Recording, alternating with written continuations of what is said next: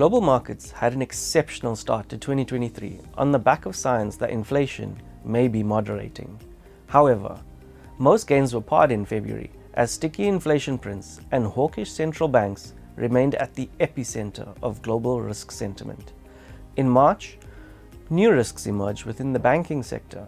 Silicon Valley and Signature Bank closed, while Credit Suisse and First Republic experienced capital issues that raised concerns about the state of the industry. The Federal Reserve and other regulators took emergency measures to alleviate immediate concerns and prevent further failures by easing fears. These moves had significant impacts on the implied policy rate priced in by the market. These repricings have created wild swings in the US Treasury market, with Treasuries, traditionally seen as haven assets, experiencing extremely elevated levels of volatility. Despite the rollercoaster ride, most asset classes still posted gains for the quarter.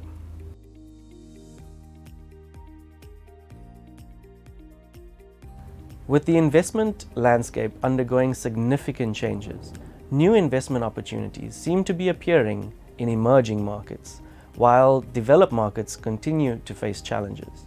Both South Africa and broader emerging markets offer attractive value cases. The MSCI Emerging Market Index has recently experienced one of the highest one-year performance disconnects against South African equities. The index is heavily weighted towards China and Taiwan, but it also includes significant exposure to fast-growing markets like India, South Korea, and Brazil. We have seen some positive growth numbers printing in our EM Prescient Economic Indicator, a nowcast of growth outlooks for different regions. Given the recent outperformance of South African equities relative, we now hold a strong overweight view on emerging market equities. Our portfolios remain highly liquid and ready to move in either direction in line with an ever-changing environment.